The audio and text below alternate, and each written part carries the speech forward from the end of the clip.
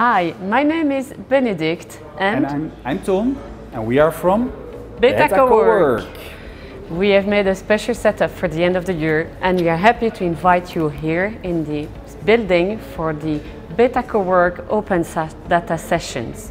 And these open data sessions will actually be a hackathon where we're going to open some data sets.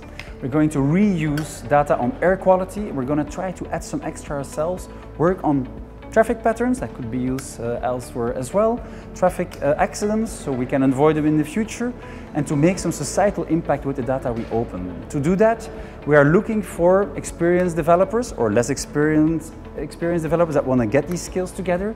We're going to work with some Arduino, we're going to work with some Raspberry Pi, and all the way to back-end systems where you can manage big data. That's actually what we do. We team up with the other companies in this building to provide a knowledge transfer to other people that want to learn these skills.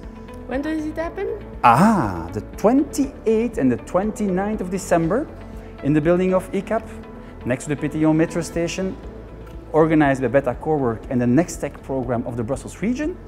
How much does it cost? It's only 15 bucks. 15 euro, I mean, you can afford that. End of year season, one less ticket. Treat yourself on a nice ticket, and we really hope to welcome you at this hackathon.